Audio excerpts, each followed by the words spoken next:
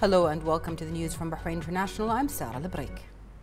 His Majesty King Hamad bin Isa Al Khalifa sent a cable of condolences to His Majesty King Abdullah II Ibn Al Hussein of Jordan following the demise of the father of Her Majesty Queen Rania Al Abdullah Faisal Sidqi Al Yasin, who passed away today. His Majesty the King expressed his deepest condolences to His Majesty King Abdullah II, praying to Allah the Almighty to rest the soul of the deceased in eternal peace.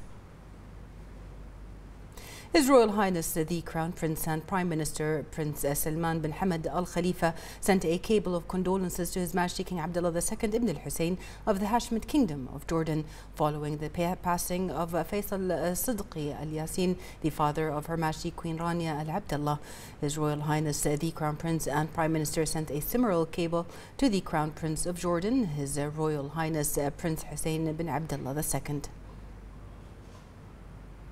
National Security Advisor and Commander of the Royal Guard, His Highness Major General Sheikh Nasser bin Hamad Al Khalifa, visited the Royal Military Academy, Sandhurst, in the United Kingdom, where His Highness met Prince Edward, Earl of Wessex, son of Queen Elizabeth, and Major General Duncan Capps, Commander of the Royal Military Academy, Sandhurst, today. The National Security Advisor and Commander of the Royal Guard attended the unveiling ceremony of the memorial to Her Majesty Queen Elizabeth II, Queen of the United Kingdom and Northern Ireland, on the occasion of the 70th anniversary of her accession to the throne in the United Kingdom. His Highness stressed the depth of the distinguished and historical friendship relations that bind the Kingdom of Bahrain with the United Kingdom, and the development that this relationship is witnessing at various levels and in all fields, especially with regard to the exchange of experiences and cooperation in the military field.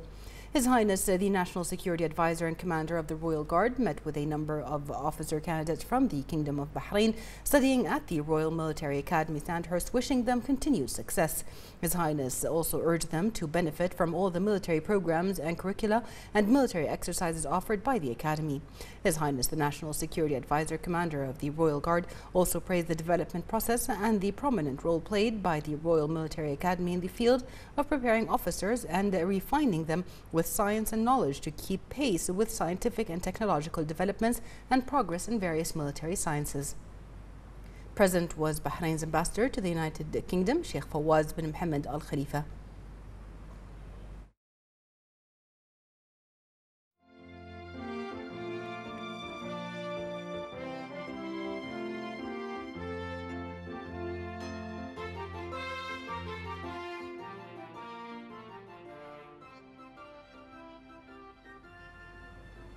Bahrain's National Committee to Control Smoking in All Types and Products of Tobacco has been granted the World Tobacco Day 2022 award by the World Health Organization, the WHO, during the 75th General Assembly held in Geneva on May 22nd till 28th in recognition of its accomplishments in the area of tobacco control. On the occasion, Health Minister Faiqa bint Saeed Al Saleh extended her sincere thanks and appreciation and gratitude to His Majesty King Hamad bin Isa Al Khalifa and His Royal Highness Prince Salman bin Hamad Al Khalifa, the Crown Prince and Prime Minister, for their unlimited support for the health sector, contributing to the kingdom's success in attaining innumerable achievements and earning its global acclaim. The award is granted marking the World No Tobacco Day 2022, which is celebrated on May 31st under the theme Tobacco's Threat to Our Environment. In this regard, the minister asserted that Bahrain will continue its efforts to combat smoking and reduce its risks, as reflected in the establishment of the National Committee to Control Smoking and all types and products of tobacco, comprising members from various public and private institutions. Bahrain and Morocco have signed a memorandum of cooperation in the field of renewable energy. It was signed during a virtual event by Bahrain's Electricity and Water Affairs Minister Wael bin Nasser Al Mubarak and Morocco's Minister of Energy Transition and Sustainable Development, Dr. Leila Ben Ali, in the presence of the Chief Executive Officer of the Electricity and Water Authority EWA, Sheikh Nawaf bin Ibrahim Al Khalifa, the Moroccan ambassador to Bahrain, and a number of Bahrain and Moroccan officials. The agreement aims to enhance cooperation between the two brotherly countries in the field of renewable energy based on the comprehensive development visions of their leaderships. Under the memorandum, the two countries will cooperate in implementing a number of renewable energy initiatives and carrying out studies related to ways to boost sectors related to renewable energy and its uses. They will also encourage joint investments in renewable energy, exchange expertise in solar and other renewable energy projects, and develop energy storage and smart automation technologies, in addition to cooperation in capacity building programs and training courses. On the occasion, Minister Al-Mubarak asserted that the memorandum is in line with the directives of the kingdom's leadership, noting that it provides a platform for the two brotherly countries to benefit from their experiences in the fields of energy sustainability. The Moroccan minister praised the signing of the memorandum, adding that it will allow them to take advantage of their expertise and knowledge capacity building in the fields of renewable energy so as to achieve the forecast goals.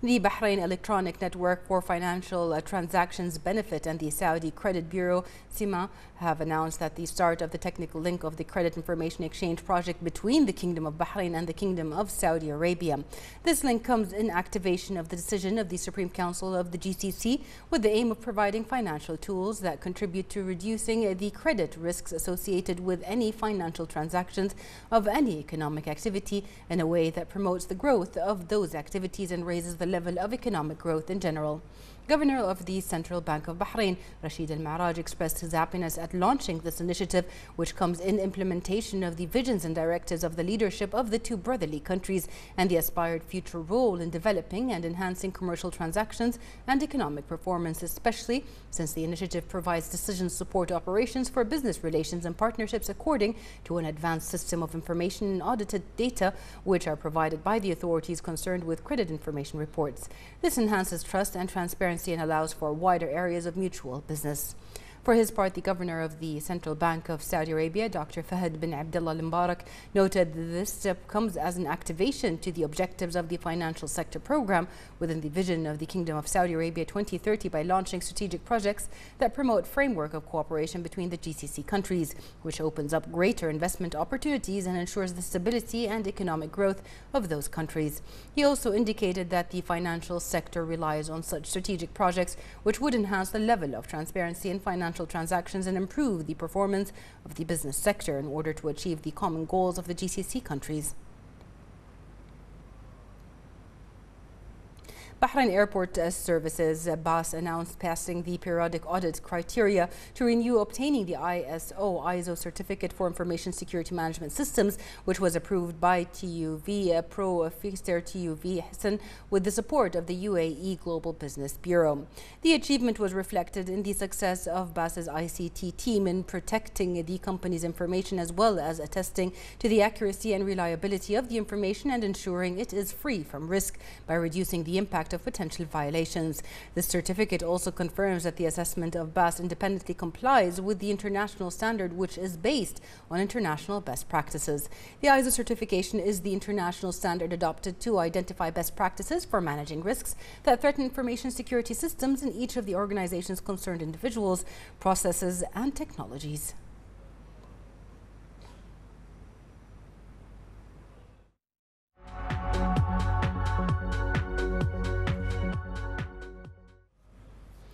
In international news, the Emirati capital Abu Dhabi has been ranked as the world's least congested capital according to the TomTom Traffic Index for 2021. The ranking is based on the annual survey of 416 cities in 57 countries by the Global Navigation Services Company and is based on a combination of criteria including the rate of traffic congestion at intersections and streets at various times during the day, including peak hours. The study also analyzed the number of traffic lights and their programming and contribution to the development of traffic flow in cities. Abu Dhabi recorded 11% congestion level, reflecting the impact of the integrated traffic management plan implemented by the Department of Municipalities and Transport.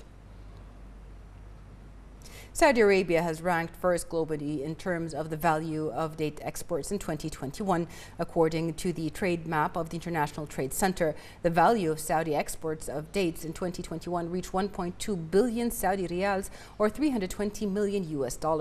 The kingdom also realized the highest annual growth rate of exports over the past 5 years of 12.5%, with exports entering 113 countries. The National Center for Palms and Dates said that the achievement reflects the interest of the Saudi leadership in enhancing non-oil exports, developing the work system in planting and improving the production of palm, and the leading role of partners, mainly the producers and exporters of dates.